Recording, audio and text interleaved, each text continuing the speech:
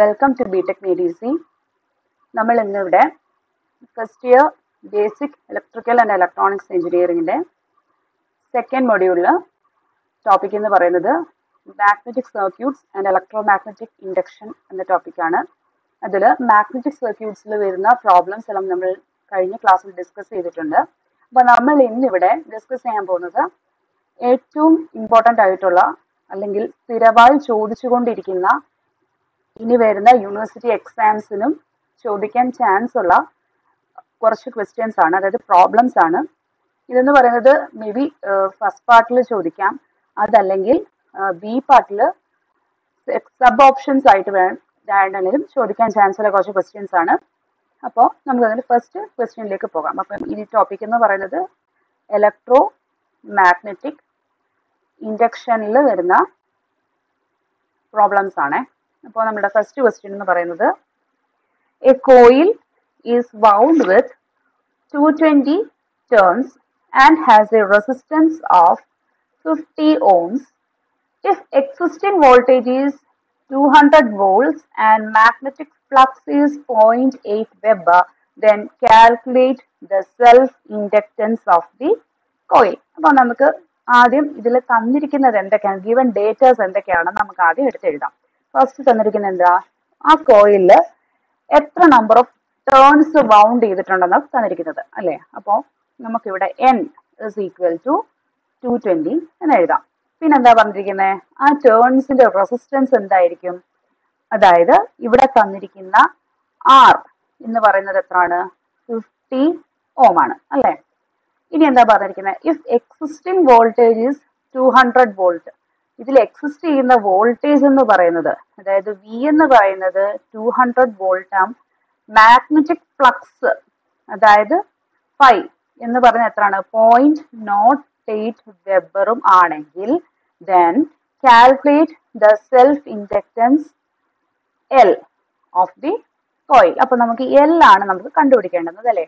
അപ്പൊ നമുക്ക് Lനുള്ള ഇക്വേഷൻസ് നമുക്കറിയാലോ. എന്താണ്, self inductance L is equal to N phi by I ആണെന്ന് നമുക്ക് അറിയാം. പക്ഷെ നമുക്കിവിടെ I എന്ന് പറയുന്നത് എന്താണ്, അൺനോൺ ആണ് അല്ലേ. അപ്പോൾ നമുക്ക് ഇതെന്താ, I is equal to V by R എന്ന് എഴുതാമല്ലോ. അപ്പോൾ ഇതിൽ നിന്ന് നമുക്ക് V എത്രയാണ് തന്നിരിക്കുന്നത്, 200 ഡിവൈഡഡ് ബൈ R എന്ന് പറയുന്നത് 50 അല്ലേ. അപ്പോൾ ഇതെന്തായിരിക്കും, I എന്ന് പറഞ്ഞാൽ എത്രയായിരിക്കും, 4 ആംപിയർ ആയിരിക്കും. അപ്പോൾ ഇനി എന്നുള്ള ഡയറക്റ്റ് സബ്സ്റ്റിറ്റ്യൂഷൻ ആണ്. അങ്ങനെയാണെങ്കിൽ inductance self inductance L is equal to 220 into 0.08 divided by നമ്മളിപ്പോൾ കണ്ടുപിടിച്ച കറണ്ട് 4. അപ്പം ഇത് നമ്മൾ കാൽക്കുലേറ്റ് ചെയ്യുമ്പോൾ നമുക്ക് എന്താണ് ആൻസർ കിട്ടുന്നത്, 4.4 ഹെൻറി എന്നായിരിക്കും നമുക്ക് ആൻസർ കിട്ടുന്നത്. അപ്പോൾ എപ്പോഴും ശ്രദ്ധിക്കുക, നമ്മളിവിടെ ഇൻഡക്റ്റൻസിന്റെ യൂണിറ്റ് എഴുതാൻ വിട്ടുപോകരുത്. ഇൻഡക്റ്റൻസിന്റെ യൂണിറ്റ് എന്താണ്, ഹെൻറിയാണ്. അപ്പോൾ ഈ L is equal to N phi by I എന്ന് പറയുന്ന ഫോർമുല നമ്മൾ മറന്നു പോകരുത്. കാരണം നമ്മൾ ഈ ഇൻഡക്റ്റൻസിന് നമ്മൾ ഇവിടെ തന്നെ പല ഫോർമുലാസ് ഉണ്ട്. അതായത് in terms of number of turns and reluctance ഒരു ഫോർമുല ഉണ്ട്. അതേപോലെ റിലേറ്റീവ് പെർമിയബിലിറ്റിയും അബ്സല്യൂട്ട് പെർമിയബിലിറ്റിയും കൂടി ഇൻകോപ്പറേറ്റ് ചെയ്തിട്ട് ഒരു ഫോർമുല ഉണ്ട്. അപ്പം എല്ലാം നമ്മൾ കാണാതെ പഠിക്കണമെന്നില്ല.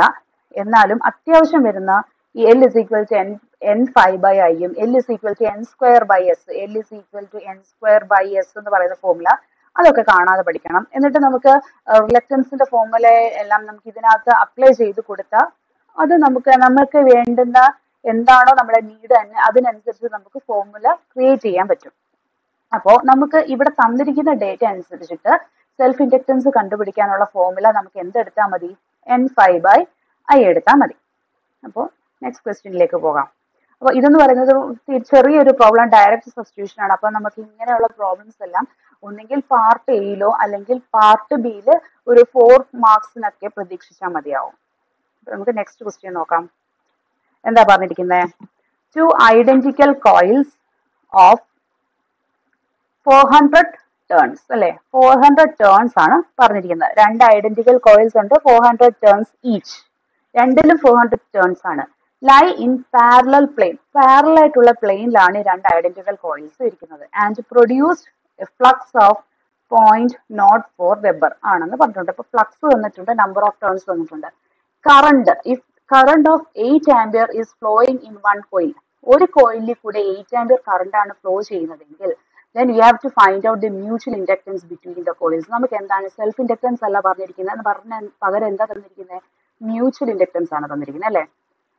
അപ്പോൾ നമുക്കറിയാം, നമുക്ക് ആദ്യം ഇതിന്റെ ഗിവൺ ഡേറ്റാസ് എടുത്ത് എഴുതാം. എന്തൊക്കെ തന്നിരിക്കുന്നത്? N1 ഈക്വൽ ടു N2, രണ്ട് ഐഡന്റിക്കൽ കോയിൽസിന് ഒരേ നമ്പർ ഓഫ് ടേൺസ് ആണെന്ന് പറഞ്ഞിട്ടുണ്ട് അല്ലേ? അപ്പൊ N1 ഈക്വൽ ടു N2 എന്താണ്? 400 ടേൺസ് ആണ്. അതേപോലെ ഒരു പാരലൽ പ്ലെയിനിലാണ് വെച്ചിരിക്കുന്നത്. Produced A flux phi of 0.04 weber ആണല്ലോ. ഇനി എന്താ പറഞ്ഞിരിക്കുന്നത്? അതിലേക്ക് കൂടി ഒരു കോയിലിൽ കൂടി പോകുന്ന കറണ്ട്, അതായത് ഫസ്റ്റ് കോയിലിൽ കൂടെ പോകുന്ന current let it be I1.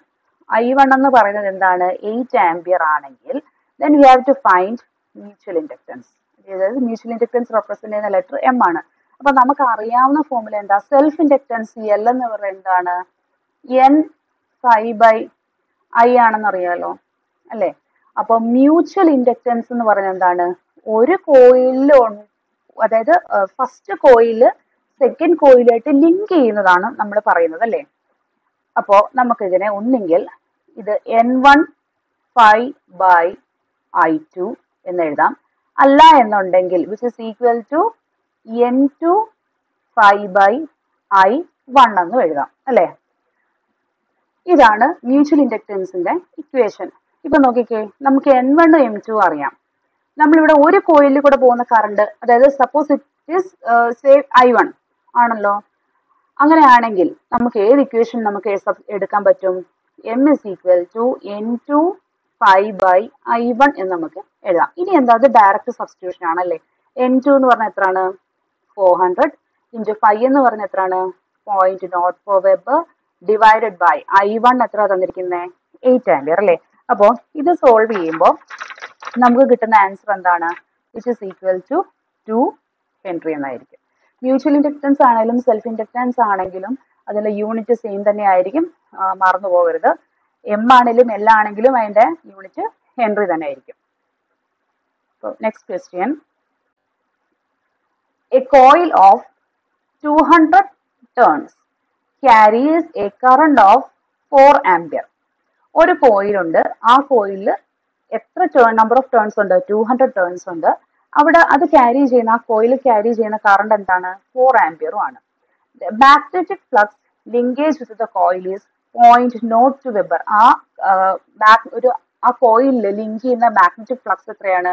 0.02 weber ആണെന്നും പറഞ്ഞിട്ടുണ്ട്. നമ്മുടെ അടുത്ത് പറഞ്ഞിരിക്കുന്നത് എന്താ? Calculate the inductance of the coil. Inductance, ആ കോയിലിന്റെ ഇൻഡക്ടൻസ് കാൽക്കുലേറ്റ് ചെയ്യുക. പിന്നെന്താ പറഞ്ഞിരിക്കുന്നത്? If the current is uniformly reversed in 0.02 seconds, then calculate the self-induced EMF in the coil. ഇപ്പൊ നമുക്ക് നോക്കാം. ഇവിടെ നമുക്ക് ഡേറ്റാസ് എഴുതാമേ. ഫസ്റ്റ് തന്നിരിക്കുന്ന കോയിലിലെ നമ്പർ ഓഫ് ടേൺസ് എന്ന് പറഞ്ഞാൽ എത്രയാണ്? 200 ടേൺസ് ആണ്. ആ കോയിലിൽ കൂടെ പാസ് ചെയ്യുന്ന, അല്ലെങ്കിൽ ആ കോയിൽ ക്യാരി ചെയ്യുന്ന കറണ്ട് I എന്ന് പറഞ്ഞാൽ എത്രയാണ്? 4 ആംപിയർ ആണെന്നും തന്നിട്ടുണ്ട്. പിന്നെ എന്താ പറഞ്ഞിരിക്കുന്നത്? Magnetic flux linkage with the coil is 0.02 weber, അതായത് phi is equal to 0.02 weber. ഇനി നമ്മുടെ ഫസ്റ്റ് ക്വസ്റ്റ്യൻ എന്താണ്? Calculate the inductance of the coil. ഇത് നമുക്കറിയാം, inductance is represented by the letter L, which is equal to N phi by I ആണ് നമുക്കറിയാലോ. അപ്പൊ നമുക്കിത് സബ്സ്റ്റിറ്റ്യൂട്ട് ചെയ്ത് കൊടുക്കാം. 200 ഇൻറ്റു 0.02 ഡിവൈഡഡ് ബൈ 4 അല്ലേ? അപ്പൊ ഇത് കാൽക്കുലേറ്റ് ചെയ്യുമ്പോൾ നമുക്ക് എന്ത് കിട്ടും? 1 ഹെൻറി എന്നായിരിക്കും നമുക്കിതിന്റെ ആൻസർ കിട്ടുന്നത്. ഇതെന്ന് പറഞ്ഞാൽ എത്രയാണ്? 1 ഹെൻറി. ഇനി എന്താ പറഞ്ഞിരിക്കുന്നത്? If the current is reversed in 0.02 seconds. Current എന്ന് പറയുന്നത് റിവേഴ്സ് ചെയ്യാണ്. എത്ര സെക്കൻഡ്സിലാണ്? 0.02 സെക്കൻഡ്സിൽ. അങ്ങനെയാണെങ്കിൽ അവിടെ ഉണ്ടാകുന്ന സെൽഫ് ഇൻഡ്യൂസ്ഡ് EMF എന്താണെന്നാണ് ചോദിച്ചിരിക്കുന്നത്. അപ്പൊ നമുക്ക് നോക്കേ, കറണ്ട് റിവേഴ്സ് ചെയ്യാണെന്ന് പറഞ്ഞാൽ എന്താണ് അർത്ഥം? കറണ്ടിനൊരു ചേഞ്ച് ഉണ്ടാവുകയാണെന്ന്. അതായത് DI എന്തിൽ നിന്നാണ്? നമുക്കുള്ള കറണ്ട് എത്രയാണ്? 4 ആണ്, 4 ആംപിയർ ആണ് അല്ലെ? അതിനെ റിവേഴ്സ് ചെയ്ത് ചേഞ്ച് ഇൻ കറണ്ട് ആണ്. അപ്പം ചേഞ്ച് എന്ന് പറഞ്ഞാൽ 4 മൈനസ് ചേഞ്ച് ഇൻ കറണ്ട് എന്ന് പറഞ്ഞാൽ എന്തായിരിക്കും? 4 -4 അല്ലേ, അതാണ് ചേഞ്ച് ഇൻ കറണ്ട്. മീൻസ് ഇതാണ് ഇപ്പോഴത്തെ കറണ്ട്. അതിനെ നമ്മൾ റിവേഴ്സ് ചെയ്യാനുള്ള കറണ്ട് എന്തായിരിക്കും? -4 ആയിരിക്കും. അങ്ങനെയാണെങ്കിൽ DI എന്ന് പറഞ്ഞാൽ എന്താണ്? ഇപ്പോൾ ഉള്ള കറണ്ട് മൈനസ് റിവേഴ്സ് ചെയ്യപ്പെടുന്ന കറണ്ട്. അതെന്ന് പറഞ്ഞാൽ എത്ര? 4 + 4 അല്ലേ, which is equal to 8 ampere ആയിരിക്കും. ഇനി നമുക്ക് എന്ത് തന്നിട്ടുണ്ട്? DT, ഇത് റിവേഴ്സ് ചെയ്യപ്പെടുന്ന സമയം എത്രയാണ്? 0.02 സെക്കൻഡ്സ് ആണ്. ഇനി നമുക്ക് എന്താ പറഞ്ഞിരിക്കുന്നത്? Calculate the self induced EMF of the coil. അതിന്റെ ഇക്വേഷൻ എന്താണ്? Self induced EMF, self induced EMF നമുക്ക് E വെച്ച് റെപ്രസെന്റ് ചെയ്യാം, സ്മോൾ e വെച്ചിട്ട് റെപ്രസെന്റ് ചെയ്യാം. എന്താണ് അതിന്റെ equation? Which is equal to L × di/dt. ഇനി എന്താ, നമുക്ക് ഇതിന്റെ വാല്യൂസ് എല്ലാം അറിയാലോ, നമുക്ക് സബ്സ്റ്റിറ്റ്യൂട്ട് ചെയ്ത് കൊടുക്കാം. E is equal to 1 × എല്ലിന്റെ വാല്യൂ നമ്മൾ 1 ആണെന്ന് കണ്ടുപിടിച്ച് വെച്ചിട്ടുണ്ട്. DI എന്ന് പറഞ്ഞാൽ എത്രയാണ്? 8 ആംപിയർ ആണ്. DT എന്ന് പറഞ്ഞാൽ എത്രയാണ്? ബൈ 0.02. അപ്പൊ എത്ര കിട്ടും നമുക്ക്? ഇതെന്ന് പറഞ്ഞാൽ എത്ര ആയിരിക്കും? 400 വോൾട്ട് ആയിരിക്കും ഇതിന്റെ ആൻസർ. ഇവിടെ ശ്രദ്ധിക്കാനുള്ള ഒരു കാര്യം എന്ന് പറഞ്ഞാൽ, ഇവിടെ if the current is uniformly reversed എന്ന് പറഞ്ഞിട്ടുണ്ട്. അപ്പം റിവേഴ്സ് ചെയ്യപ്പെടുമ്പോൾ ഈ DI എങ്ങനെയാണ് വരുന്നത് എന്നുള്ള കാര്യങ്ങൾ മാത്രം ശ്രദ്ധിച്ചാൽ മതിയാവും.